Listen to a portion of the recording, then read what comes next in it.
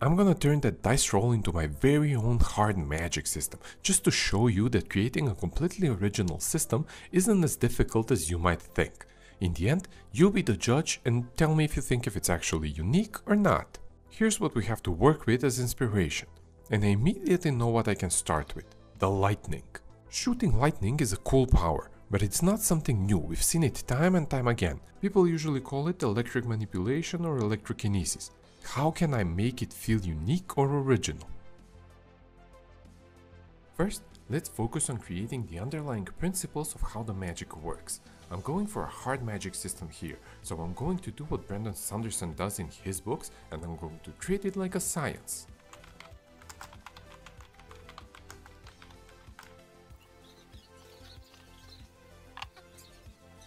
Okay, I spent some time learning how and why lightning occurs. Let me see if I can explain this correctly. In a thunderstorm, winds push ice crystals and super cold water droplets around. When these particles hit each other, they end up with a positive or a negative charge. The lighter, positively charged ice crystals move to the upper part of the cloud, while the heavier, negatively charged particles sink to the lower part. As this separation continues, the upper and lower parts of the cloud accumulate opposite charges. This creates a strong electric field between the different regions of the cloud and between the cloud and the ground. When the electric field becomes strong enough, it ionizes the air, creating a conductive path. The actual lightning bolt occurs when the built-up electric charges connect through the ionized path, neutralizing the separation. This process releases a tremendous amount of energy, producing the visible lightning flash and the accompanying thunder. I think I'm onto something here. What if instead of simply shooting electricity, the magic users could create a positive and a negative electric charge, which will create an electric field between them, ionize the air, and then lightning will strike as a result of it. And how could these electric charges be created? Well, by moving electrons around. The magic users in this magic system won't simply shoot electricity, their power will actually be to move electrons. So let's say my magic mage wants to shoot lightning at a target. He will move some electrons from himself to the target. He will now be left with more protons than electrons, which will result in a positive charge within himself. And his target will have more electrons than protons, which will result in a negative charge. If the fields are strong enough, lightning will naturally occur. Okay, so I made the underlying principles of the magic system a bit more original and unique, but the end result is still just shooting lightning. It's time to add some limitations. Limitations are greater than powers. This is Sanderson's second law of magic. It states that the restrictions and boundaries of the magic system are more important than the powers and abilities it grants. So by adding some limitations to the magic system, we can make it more unique. The first limitation I'm going to add is that the lightning mages aren't immune to lightning. And I'm doing this for several reasons. One, their power is not shooting lightning, it's moving electrons around. The lightning is just a byproduct of it, so I like the fact that they can be hurt by their own magic. And two, if they are immune to lightning and can't be hurt by it, no fight scenes with this magic system will be interesting. If your opponent is immune to lightning, why would you shoot lightning at them? It wouldn't hurt them. I'm gonna take the second limitation from the dice roll. This wand. Since the lightning mages can actually be hurt by lightning, they can't shoot it directly. They'll have to use some object that they can shoot it from. But I don't like the idea of them shooting lightning from a wand, so I'm going to change it to a staff. So the limitation would be that lightning mages have to use a staff to actually shoot lightning. And to protect themselves from the lightning as much as possible, their staffs will have to be longer, like at least 3 meters long, so that there is some separation between the lightning and themselves. I like that visual. I don't think I've seen wizards with massive staffs in fantasy before. So that's another way that I'm making this magic system unique.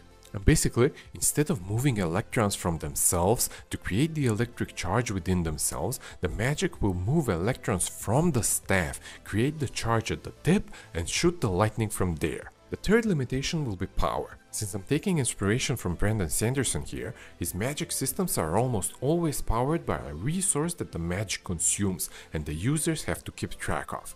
In the Cosmere, that's investiture. So I want my lightning mages to have a consumable resource that they need in order to power their magic, and that they can run out of, so they have to be careful. My first idea was to have the mages be able to convert kinetic energy into energy that they can use for moving electrons. But that seems like a separate power that the mages would have, and I don't want to introduce another power to the system. In my research, I came across piezoelectric crystals. Turns out that certain crystals, like quartz, generate an electric charge when subjected to mechanical stress. So mages will have to have such crystals embedded into their staffs.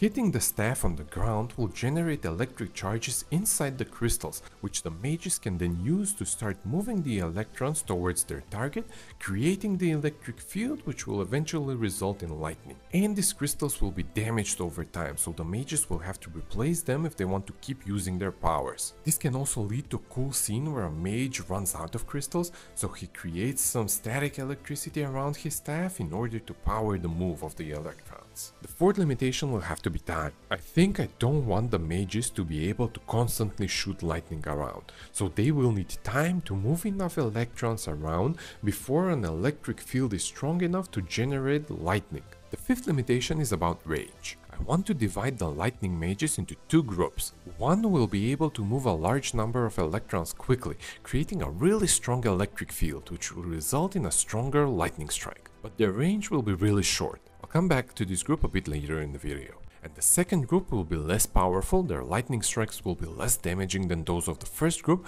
but they will have much greater range. The sixth limitation is going to be about the movement of the electrons. I don't like the idea of the electrons just flying around, so let's have the mages connect their staff to the ground. That way the electrons have to move through a medium, which is the ground, but maybe other mediums can be used as well. And the seventh and final limitation is about the direction of the flow of electrons. I will divide the mages into two more groups. One group will push the electrons away from their staffs, creating a positive charge in their staff and a negative charge in their target. And the second group will pull on the electrons, moving them towards the tip of their staffs, creating a negative charge in their staff and a positive charge in their target. These differences in the fields will result in different types of lightning strikes. This is what actually happens in real life. There are two types of lightning strikes: positive cloud to ground lightning and negative cloud to ground lightning. Without going into scientific details which I barely understand, the positive lightning is generally more powerful, but it doesn't branch out,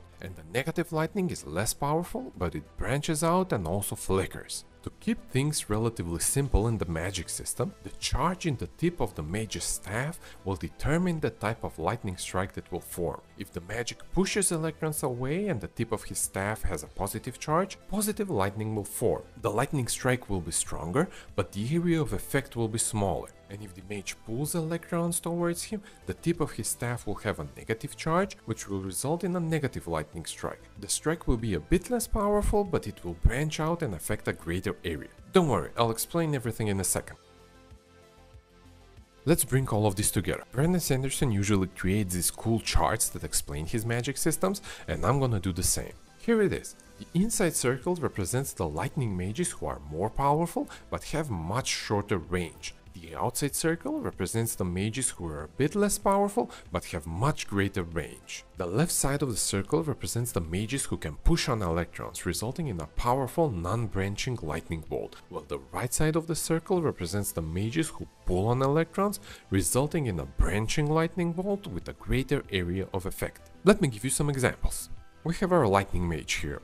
Let's call him, I don't know, Tom. Tom has the power to move electrons, which results in him shooting lightning.